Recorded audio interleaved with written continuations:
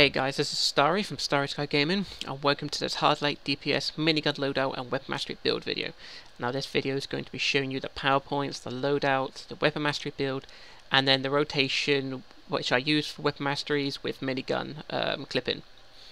Okay, so let's get started, and let's go straight to the Assault Tree. So in the Assault Tree I have PowerPoints in Light Claws, Minigun, Ram, Chompers, Whip Thrash, Fan, Snap Trap, Strafe and Run. And the support tree, PowerPoints in Boxing, Hand Clap, Light Barrier. In the iconic, Tactical Genius, Weapons Expert, Robot Sidekick, and since I had a PowerPoint left over, I just put in Super Strength just to have some fun with like picking up cards. But please feel free to put it in like something like HP, Defense, Dominance if you wish, or some extra power. That is completely up to you. Okay, so now to loadout. So from left to right is Chompers. This is our primary power interaction skill. It does damage over time, and it dazes everything. Light Barrier is our self-shield. It deals damage when it's hit, plus also it can be used, say, as like a breakout, because when you're stunned, knocked down, it's usable when controlled, so just think it as another way of breaking out from all those CC effects. Snap Trap, this is part of our clipping rotation. Minigun, this is our combo clipping starting skill. Robot Sidekick, just think of this as a permanent dot, constantly attacking stuff, doing damage for you. Now the only power this requires is to when it's summoned. Now Strafe and Run, this is just our supercharge, it just does a lot of damage. Okay, so to the skill points. Now super speed, I've only put one skill point in the Speed Force. I haven't bothered with the rest because I'm never out of power. Controllers have so much power now thanks to Weapon Masteries that I've just not needed the skill points in Breakout Mastery. And the resistances, let's face it, in T6, with all the resistances that people have, you constantly get stunned, knocked out. So for me, I've forgone the resistances because I use a Breakout trinket, which gives me like 30% resistance. Okay, so to the build. Now, I am using one-handed mastery because I find it's really good and quick, especially since the Hardlight is a fast combo-based power, and you can just do a lot with it. Okay, so we need to set up our masteries for one-handed, dual wield, and hand blasters, since I'm going to be using melee and range combos, depends on what I need to do during an alert or raid. So, to set up our one-handed mastery, we need to include these attacks, and to spend a total of 20 skill points. So simply 5 down the middle, get your critinates, and I went even in restoration and dominance. This is because I use light barrier, and with the tactical mod regenerative shielding, it gives me a heal every time it's used. So I'm starting to build up some restoration, which will add strength to my shield as well, but also increase the heal I get. And dominance, because this will add strength to the shield, and because it will give me some CC ability over ads, bosses in solo and duo content. This won't affect the alert or any T6 raids because you won't have enough dominance to even remotely move them. Okay, so that would be my one-handed mastery setup. So there we go to dual wield. Same again, include these attacks, and then spend 20 skill points, so 4 down the middle, DPS and 8s, got my dominance, got my defense because there was no restoration, that's just critical healing chance, and then I put 1 in HP, which allowed me to unlock the dual wield. So then hand blasters, same again, include these attacks, spend 20 skill points, so 4 down the middle, 2 on the left, critical and 8s, got my dominance, got 2 in restoration, and then that allowed me to unlock the hand blaster mastery. So then I go back to one-handed, put the skill points in Dual Flurry Mastery and Solar Flame, because these are the ones I use for melee and for range. So then after that, since we set up our masteries, we want to go and get all of our criticals.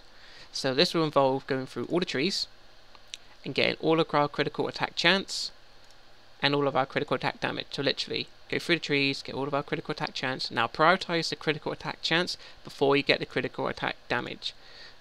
The most important stat of them all is our critical attack chance. The more chance we have, the more we can crit. So as you can see, go through the trees, get all our criticals.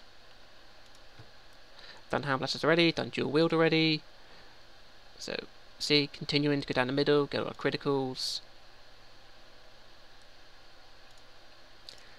And once you've done that, finish getting all your criticals, you go to your one-handed, dual wield and hand blasters, and you go down to the very bottom and you get all your plus 25 innate. So plus 25 in the one-handed, dual wield and hand blasters. Now this is our mastery setup, a combo mastery setup, our criticals, and then the big juicy innates. Then after that, what we want to do is we want to prioritize the precision in the second row at the bottom of the skill trees. Now the reason why we do this for is Hard Light is a precision-based power, and most of your damage will come from weapon masteries and your construct combos. So this is why we're prioritizing the precision on the second row.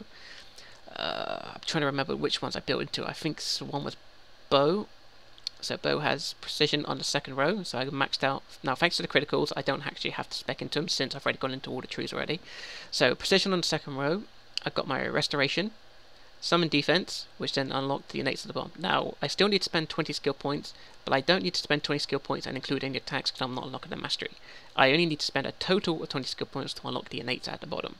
So got my precision, got my resto, got my defense, which then unlocked the innate at the bottom, so I've got the 25 ones there. I think dual pistols was the next one. So then I got my precision there, got my dominance, got the defense, which that was enough spent to unlock the might and precision at the bottom. And I think I started working it into one more after that. Yeah, I started working into rifle. So I got my precision, and I'm starting to work on the dominance and restoration. And then I ran out of skill points. But after when I've done that, I'll get those two. If I need to spend any more, which I doubt I will do, I'd probably go into the HP. And then I would unlock the might and precision after that.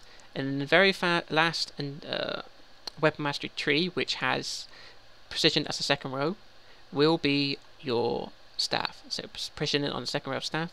Now once you've done all of these through your skill trees for the precision, that'd be all your precision done. Then you can start going into trees like, say, like brawling, martial arts, shield, two-handed, which have like all of the might. But you would have prioritized all of the proper stuff in the correct row. So that'd be your masteries, set up your combos for the weapon masteries, your criticals, then your big juicy innates in those 3 mastery trees which are already set up, and then you go into the trees which have the precision on second row and start building into them to get the innates at the bottom. Okay, so that's how I've done the skill points, that's the loadout, all that kind of stuff. Now we're going to get to the rotation of it all. So first thing first, pop our sidekick for our permanent DOT. Now for this, it depends on what you want to run for thing, but obviously I'm going to be running my stat increase trinkets, and I'm also using a Dazing Device Expert. This is for clipping and also for power interaction and just free damage, because Dazing Device Dazing Device Expert can hit up to anything up to 1000 in an AoE area around me. So that's free damage and free power interaction. Okay, so first of all is I'm gonna do the combo. I'll probably go through it a couple of times and then I will break it down and show you bit by bit. So let's do the combo a few times and then I'll break it down afterwards.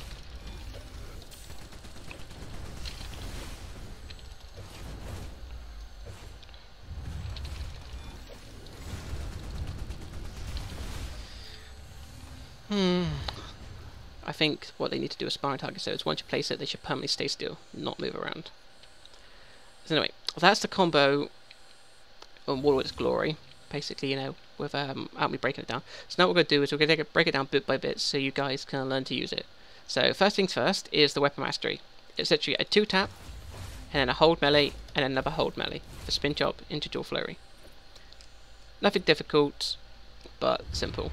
So then after when we've done the spin chop into dual flurry, we're simply going to press minigun from our loadout. So literally, so 2-tap hold, and then minigun.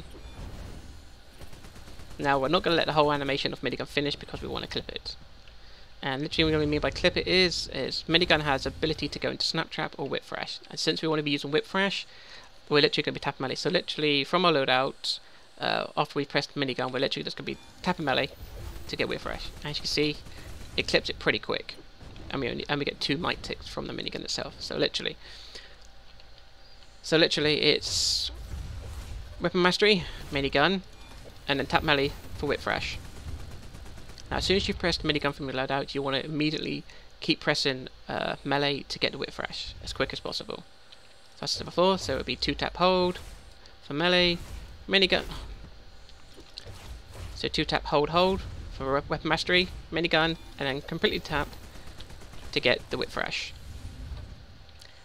Now what we want to do after we've tapped melee and got whip thrash is we want to clip it with snap trap from our loadout. So what I'll do is I'll show you what I mean, but I'll let a little bit of the animation of whip thrash happen. So whip mastery, minigun, whip thrash, and then we want to use snap trap to clip it. But what we want to do is once you get used to it, is you actually want to clip whip thrash as soon as it happens, so you don't get any of the animation, but you still get the damage, which will look like this. Not like that.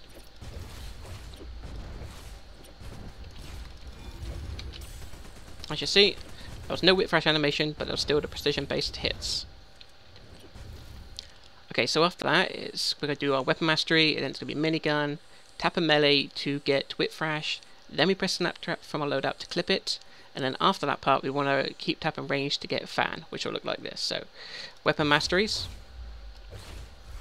minigun, whip thrash, clip to snap trap, tap and range into fan.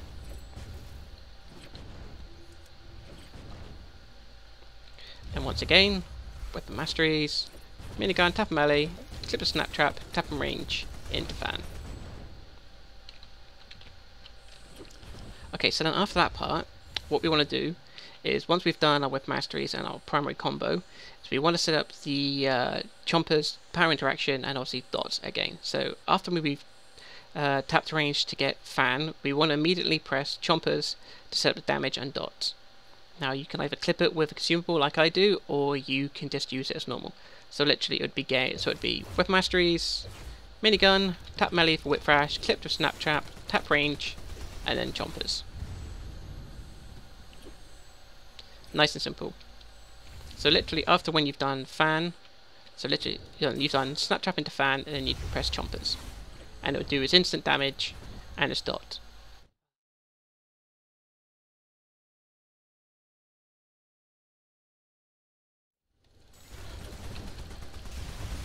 And that's pretty much what it's going to look like. If you're using a consumable, it's actually fan, chompers, consumable. And that's all to it, guys. Let me know how you get on with this loadout. Let me know what you think of the build, how well you've done with it, damage output. As you've seen, I've used this in duos and in the T6 alert. It does a lot of good damage. It's fun as well, because I know a lot of people have had issues with Hardlight because it's not as fun as it used to be. It's not clippable. This way, it just brings back some of the fun to Hardlight. It's still not the best DPS power at the moment, but still it's a fun power, and I enjoy Hardlight quite a bit. So anyway guys, thank you for watching this, and until next time, I'll see you then.